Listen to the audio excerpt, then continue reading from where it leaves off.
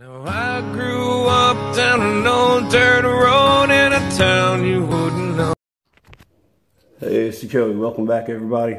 Alright, so I have like a silky saw that broke, and so I took it and I epoxied it inside of the oak right here, and that was it. It's not even full tang, it's like to here. So I've been like processing wood literally in my garage with this just as a joke, really, just to see if it would do it. And just to see if the epoxy would hold the blade. Yeah, this is a year-old oak here, and let's see if it'll pick up. Anyway, it's a year old, so it's not really easy to. Sorry, guys, this is a last-minute thing.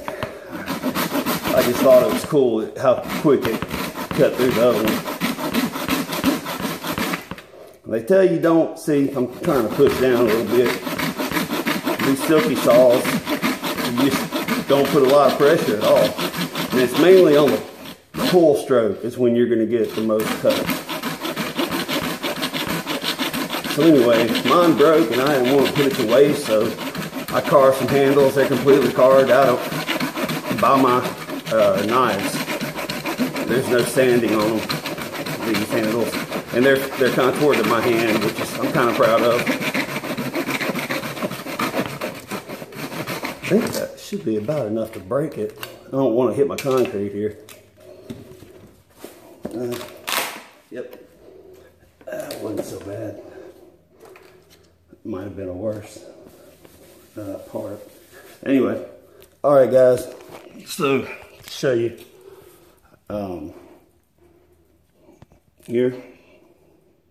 I know it's not going to pick up well, but and then you go around. There's your epoxy. Wow. So it made me to where, you know, if I wanted to get close and I had gloves on, I could grab up here to get a little more speed. Some guys get more speed, maybe, you know, from this way. But anyway, I did 2 grips, and so the back, actually 3, you can grab here, and then you go back 1 more, and the top is so. I'm not finished with it. I was just messing around, but I don't know, just carving this out of just my, you know, on average something like a Bravo 1. You know, it's pretty cool when you're not used to making handles like that. I mean, I'm trying to actually every hot spot I felt. And this has been over like a 2-week period, just barely coming out here. And I mean, I'm feather sticking this stuff off. So it's come to a point where it needs to be sanded, but I'm not sure I want to.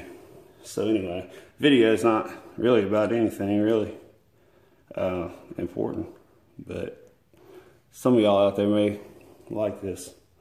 I don't think the blade is centered. I mean, I don't have it perfect, is what I'm trying to say. It's not perfect in the center. Maybe this will pick up better. I'm also not used to holding the camera like this either.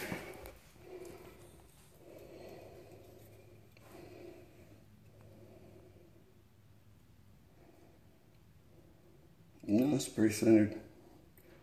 And then you get to the end. That's what was not centered. But anyway, it's another story. I wish it would pick up better. I probably don't want to show this part of the video.